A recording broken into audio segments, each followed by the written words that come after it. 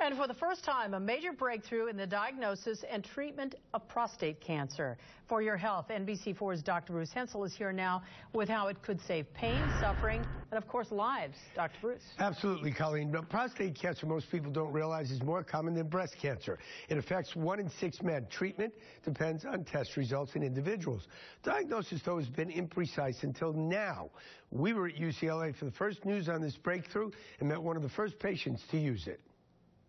Michael Lewis was first told he might have prostate cancer when his PSA rose. Went to 6.1, and at that point, it was suggested I get a biopsy. The biopsy showed a low-level cancer, so Michael and his doctors decided to do watchful waiting, not to treat, but to monitor. About half of all men currently diagnosed with prostate cancer have low-risk prostate cancer. That is, a spot that probably will never bother them during their normal lifetime. The conventional tests for prostate cancer are not precise, so Dr. Leonard Marks suggested Michael become part of a study on a breakthrough test that combines 2 different techniques. We're using MRI to image the prostate prior to biopsy. Then an ultrasound is done during the biopsy itself.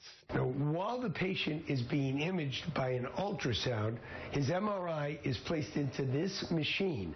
The combination is what makes the difference. We can toggle a switch, blend in the MRI features, and then the spot lets us know where to put the needle. In Michael's case, Marks used the technique to pinpoint and rebiopsy the exact spot of the old cancer. This time they found 3 tumors that had become aggressive. We have now decided that we're going to call the active surveillance a day, and we're going to treat it. That may sound worrisome.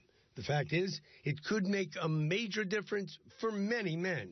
We think this will save lives. I'm thrilled and delighted to have found it early enough to be able to do something about it.